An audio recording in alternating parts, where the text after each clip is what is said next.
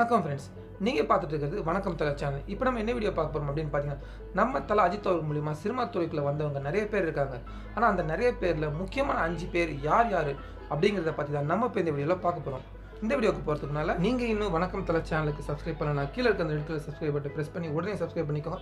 அதோட பார்த்தீங்கன்னா பக்கத்தில் ஒரு பெல் பட்டன் வரும், அதையும் உடனே ப்ரெஸ் பண்ணிங்கன்னா எங்களோட அப்டேட்ஸ் உடனுக்குடனே உங்களுக்கு கிடைச்சிடும். வாங்க இப்போ வீடியோக்குள்ளே போகலாம். ஃபர்ஸ்ட் நம்ம பார்க்க போகிறது யாருன்னு பார்த்தீங்கன்னா எஸ்.ஜே. சூர்யா. எஸ்.ஜே. சூர்யா பார்த்தீங்கன்னா வாலி படத்தை டைரக்ஷன் பண்ணுறதுக்கு முன்னாடி நிறைய படங்களில் அசிஸ்டன்ட் டைரக்டர் தான் ஒர்க் பண்ணியிருக்காரு. அசிஸ்டன்ட் டைரக்டர் ஒர்க் பண்ணிக்கிட்டு டேரக்டர் ஆகிறதுக்கு எவ்வளோ முயற்சி பண்ணியிருக்காரு. ஆனால் அவருக்கு டேரக்டர் ஆகிறதுக்கான வாய்ப்பு யாருமே தரல. ஆனால் நம்ம அஜித் அவர்கள் தான் எஸ்.ஜே. சூர்யாவுக்கு வாலி படத்தை டைரக்ஷன் பண்ணுற வாய்ப்பை கொடுத்து சினிமாவில் அவரை கை தூக்கி விட்டார். அடுத்ததாக யாருன்னு பார்த்தீங்கன்னா ஏஆர் முருகதாஸ். ஏஆர் முருகதாஸ் கதையும் பார்த்தீங்கன்னா எஸ்.ஜே. சூர்யா மாதிரி தான். வாலி படத்தில் ஏஆர் முருகதாஸ் வந்து எஸ்.ஜே. சூர்யாவுக்கு அசிஸ்டன்ட் டைரக்டர் வேலை பண்ணியிருக்காரு.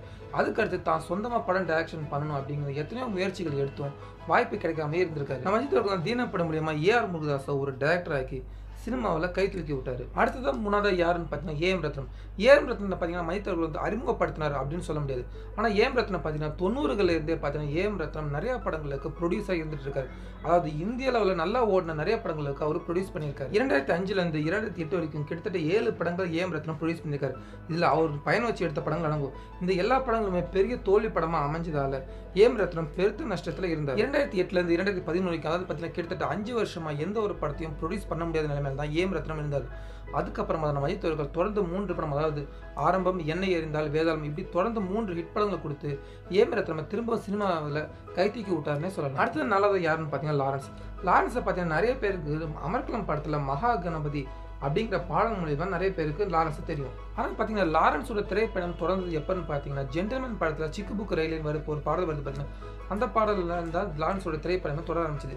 அந்த படத்தில் இருந்து நிறைய படங்களை பார்த்தீங்கன்னா லாரன்ஸ் இந்த கும்மலில் டான்ஸ் ஆடுற ஒருத்தராகவே தான் இருந்துட்டு இருந்தார். ஆனால் நம்ம அஜித் அவர்கள் லாரன்ஸ்க்காகவே பார்த்தீங்கன்னா அமர்கலம் படத்தில் தனியாக அவருக்காக ஒரு பாடல் கொடுத்து, அது மட்டும் இல்லாமல் அதுக்கு அடுத்த ஒரு வருஷம் ரிலீஸ் ஆன உன்னை கூட என்ன தருவேன் படத்துலையும் லாரன்ஸுக்காக ஒரு நெகட்டிவ் கேரக்டர் கொடுத்து ஒரு நல்ல நடிகன் அப்படிங்கிற அந்தஸ்தையும் கொடுத்திருப்பாரு நம்ம அஜித் அவர்கள். லாரன்ஸ் பார்த்தீங்கன்னா தன்னுடைய நடிப்பு திறமையில நடன திறமையில மட்டும்தான் ஒரு சினிமாவில் உயர்ந்திருக்காரு அப்படின்னு சொல்றத விட அவர் நடிப்பு திறமை நடன திறமையும் சரியா புரிஞ்சுக்கிட்டு அவர் சினிமாவில் கை தூக்கி விட்டது அஜித் அப்படின்னு சொல்றது தான் சரியா இருக்கும். அடுத்ததான் நம்ம பார்க்க போற முக்கியமான நடிகர் யாருன்னு பார்த்தீங்கன்னா ஜோதிகா. வாலி படத்தில் நம்ம அஜித் அவர்கள் எஸ்.ஜே. சூர்யாவை மட்டும் அறிமுகப்படுத்தல, ஜோதிகாவை நம்ம தமிழ் சினிமாவுக்கு அறிமுகப்படுத்திருக்காரு. அது மட்டும் இல்லாமல் பார்த்தீங்கன்னா அடுத்த வருஷமே ரிலீஸ் ஆன முகவரி படத்திலையும் ஜோதிகாவை வந்து முதல் முறையில் ஹீரோயினாக போட்டு தமிழ் சினிமாவுக்கு ஹீரோயினாக அறிமுகப்படுத்தின பெருமையும் நம்ம அஜித் அவர்களுக்கு தான் சேரும். இவங்க மட்டும் இல்லாமல் பார்த்தீங்கன்னா முகவரி படத்தில் டேரக்டர் துரை, அப்புறம் சிட்டிசன் படத்தில் டேரக்டர் சரண சுப்பையா, அப்புறம் ரெட் படத்தில் டேரக்டர் சிங்கம் புலி, அப்புறம் நிக்காஸ் எஸ்.எஸ். சக்கரவர்த்தி, இவங்க மட்டும் இல்லாமல் இன்னும் நிறைய பேர்களுக்கு சினிமாவில் கை கொடுத்து உதவி பண்ணி உயர்த்தி விட்டுருக்காரு நம்ம அஜித் அவர்கள். ஏன்னா ஃப்ரெண்ட்ஸ், நம்ம அஜித் அவர்கள் சினிமாவில் அதல பாதத்தில் இருந்த எத்தனையோ பேரை கை தூக்கி உயர்த்தி விட்டுருக்காரு. அதில் சில பேர் தான் நம்ம இப்போ இந்த வீடியோவில் பார்த்தோம். ஏன்னா ஃப்ரெண்ட்ஸ், இந்த வீடியோ கண்டிப்பாக உங்க எல்லாருக்கும் பிடிச்சிருக்கேன். அதனால் இந்த வீடியோ லைக் பண்ணுங்கள், ஷேர் பண்ணுங்கள், மறக்காமல் வணக்கம் தலை சேனலை சப்ஸ்கிரைப் பண்ணுங்கள். திரையில் இப்போ நீங்கள் பார்த்துட்டு இருக்க இந்த வீடியோஸ் எதுக்கு நீங்கள் பார்க்கலாம், அது மேலேயும் கிளிக் பண்ணி அந்த வீடியோவையும் பாருங்கள். மீண்டும் அடுத்த வீடியோவில் சந்திக்கலாம்.